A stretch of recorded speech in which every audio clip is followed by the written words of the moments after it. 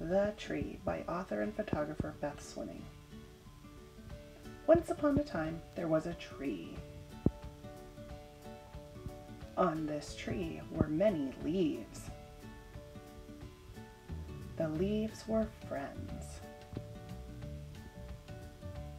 Every morning when the sun rose, they would greet each other, calling out, "Hi, Bob. Hey, Shirley. How you doing, Fred? Hello there, Betty. Nice sunshine we have today, huh, Steve?" They had all grown up together. Every spring they would wake up in their little buds ready to work. They had a very important job. They all had to work together to make food for their tree. They needed the sun to make food for the tree, so spring was a special time. Every day in the spring there was a little more sun to help the leaves make more food. The leaves were full of something special to help them make food. It was called chlorophyll.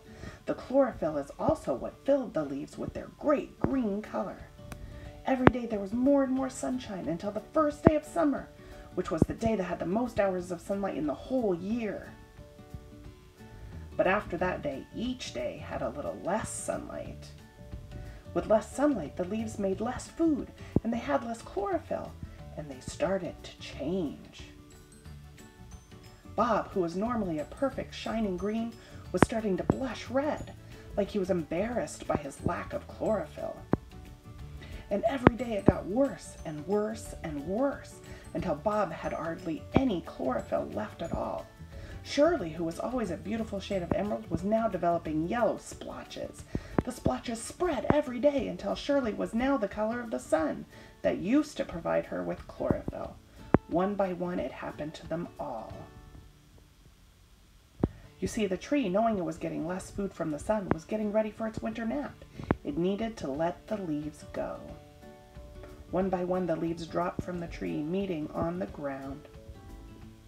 They looked up at their tree and realized how beautiful all their different colors looked together.